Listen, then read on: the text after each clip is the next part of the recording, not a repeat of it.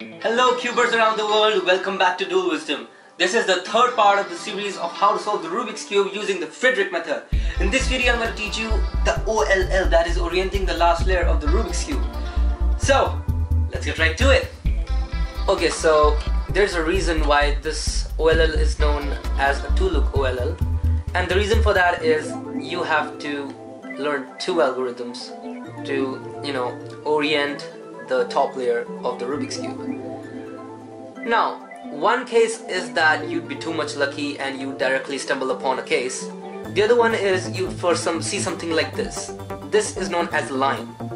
Now, the way to solve the line is the algorithm, as you can see directly on the screen. And to solve it, it's pretty simple. It's like just this. That's it. While solving the OLL, the first thing that you need to have is a cross, and that's how you make the cross, using that algorithm. Now there are other cases as well, because you won't actually always find a line, of course. So the next case can be something like this. Okay, in this case you don't have to look at all these yellow dots, you just have to look at the cross. And in the cross, there's nothing else but just a single dot in between. The single centerpiece is the only yellow piece in the cross, nothing else. So this case is of course known as the dot. Now in the case of the dot, the thing that you have to do is, well, just follow the algorithm presented in front of you on the screen, and just put it up on the cube. So let's get started.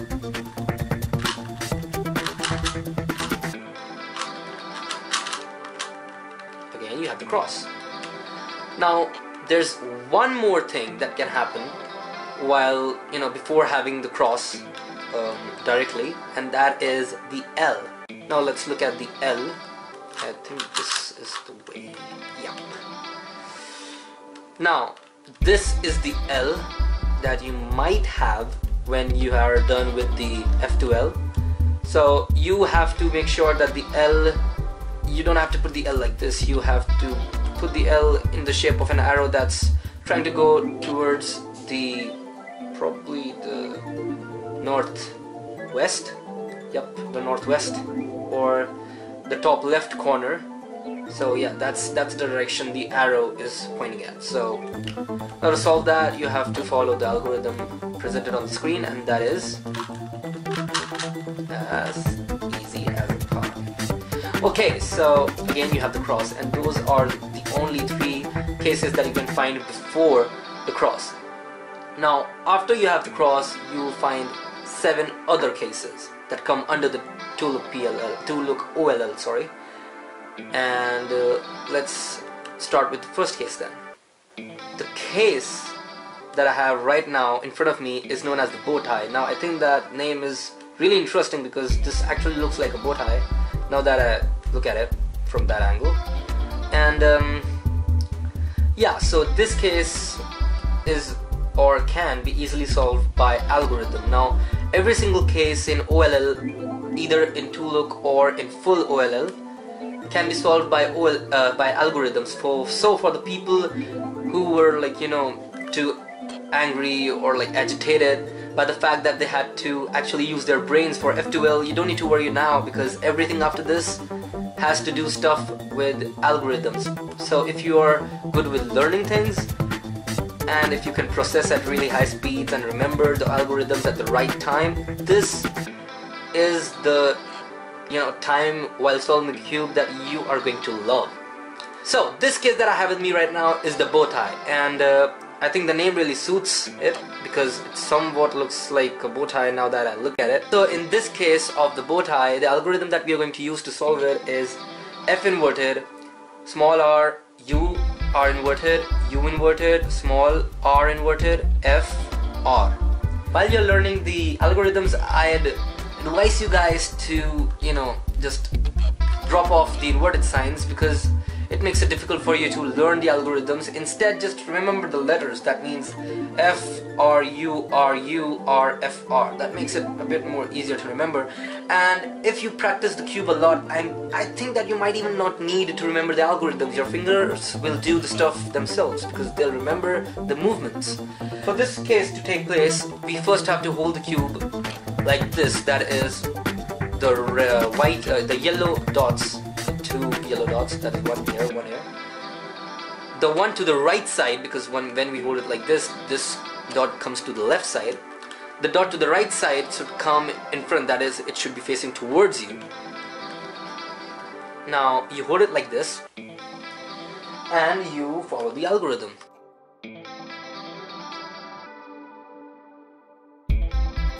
So that solved the top layer in one go. Now let's try another example. Okay, so now we have another case. This case is known as the chameleon, and I think the naming is really interesting because you know, if you consider these both yellow dots as eyes, this somewhat really is like a chameleon, because yeah, here's the body, here's the face, and the eyes are in opposite directions. So yeah, the naming is really interesting, I'd say. So this is also really easy to solve. To solve this algorithm, the thing that you have to do is small r, u, r inverted, u inverted, small r inverted, f, r, f inverted. Or if you just drop off all the inverted signs, and if you ignore the small r and big r's, that make it ru, ru, rf, rf, or something like ru, ru, rough, rough, if you can remember it that way. So in order to solve this case, you have to hold the cube in this position where the one eye of the chameleon is in the left side and facing towards you. So to solve this, you have to do the algorithm and follow it while turning the cube in all those directions. So that is R, U, R, U, R, F, R, F. So yeah, so that's how you do it. So let's move on to the next example. So this is the next case. This is known as the anti-sune or anti-seun. To solve this case, the thing is that you have to notice that there is a plus with a yellow dot on the top layer. Now that one single dot will be at the top left corner if the placement of all the other yellow dots is as such. That is, every single yellow dot, if they lie at the left side at every single side, that is in this, here, and here as well. So the algorithm to solve this is as such. I'm gonna say it without the apostrophes. So is RU, RU, R, U2, R. So let's try to solve this case, and it goes as such: RU, RU, R, U2, R. That's how it's done. Again, we have the full yellow, colored top. So let's look at yet another case. This is the next case, and this is called seun. Now, in this case, the one dot that is at the top, the topmost layer, the one yellow dot that is in the topmost layer has to come in the bottom left corner. That's a bit different than anti-seun. In this case, we know when to put the yellow dot side, this yellow dot corner, in the top left or the or the bottom left, by the simple fact that it's placed at the top left corner whenever the yellow pieces are always placed on the left side of the cube. Whereas in this case, it's actually directly the opposite. So it is always on the right side. Whenever it's on the right side, it's just seun. And as the name says, whenever it's on the left side, it's always anti-seun. So yeah, easy naming over there. So we have to hold it like such, with the corner, this yellow dot corner in the bottom left side. So to solve this, we have yet another easy algorithm that goes as such, again without the apostrophes, and it is RU, RU, RU2, R. So let's try to do this now. UR, 2R. It's a really easy algorithm again. So this solves the topmost layer. Okay, so let's look at yet another case. Okay, so this case is known as the symmetry cross. Symmetry cross basically because we have the cross in the center of the cube, and we have the symmetry of these chameleon eyes and these chameleon eyes on both the sides. So yeah, there's a symmetry, right? So yeah, again, really good sense of naming. So again, solving this is also really easy. Now to solve this, there's a really easy way for you to do it. The algorithm that goes to solve this is as such: F R U R U R U R U R U R U F. Notice the occurrence of RU repeatedly. Yes, that's the key.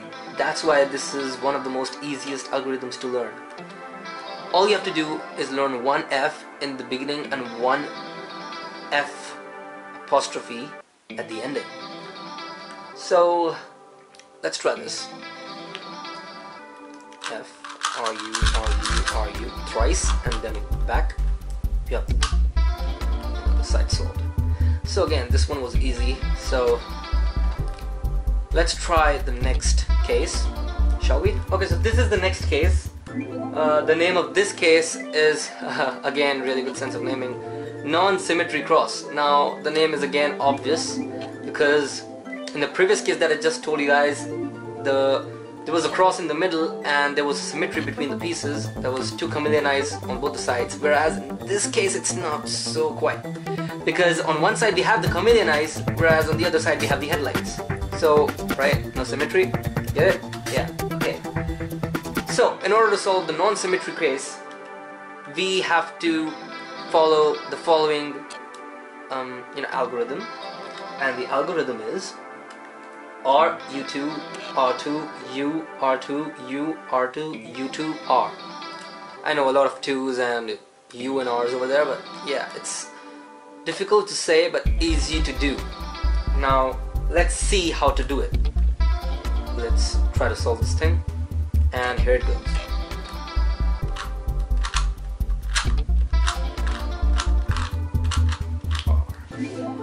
That's how you do it. So now that we have solved this, let's now move on to the last case, named headlights. So let's do it. So this is the last case, and its name is again really interesting, headlights. Basically because it resembles something like a car, and these two yellow dots appear to be something like headlights. So yeah, again. Now the reason that I am keeping this as the last case is because this is the only case out of all of them that I think is the most difficult to remember if you look at it in one glance. Now let's take a look at the algorithm, and the algorithm is as follows: R2D RU2 RD RU2 R. I couldn't really make up a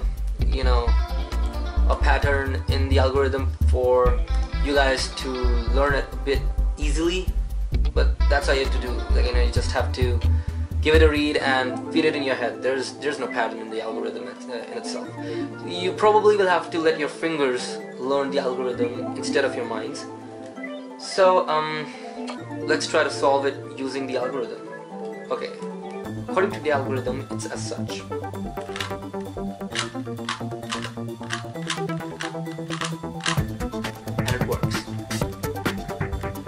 So that covers all of the OLL, as we have studied all the cases. And well, yeah, now the only thing left for us to do is permutation of the last layer. That is, keeping every single piece in the right place so that we have a perfectly formed cube. I'd say that they might appear to look really difficult to learn probably, or might even appear to be impossible to learn to some people, but believe me guys, as I say in all of my videos, just keep on practicing, practice and practice, and believe me, even these obstacle like algorithms in your way of solving the Rubik's Cube a bit more faster will definitely be cleared away right in, like, a bit of time, if you give it the right amount of time that it requires, because everything requires time, and even this would. And believe me guys, if you give it the right amount of effort, this will be a piece of cake. Thanks guys for staying till the end of the video. I hope you liked it, and if you did, please click that subscribe button and give that like button a click. Now, the next video is going to be the last in the series, that is PLL. Now, PLL is permutation of the last layer. So now we have come so close to the ending. Please don't forget to check it out. So guys, stay tuned.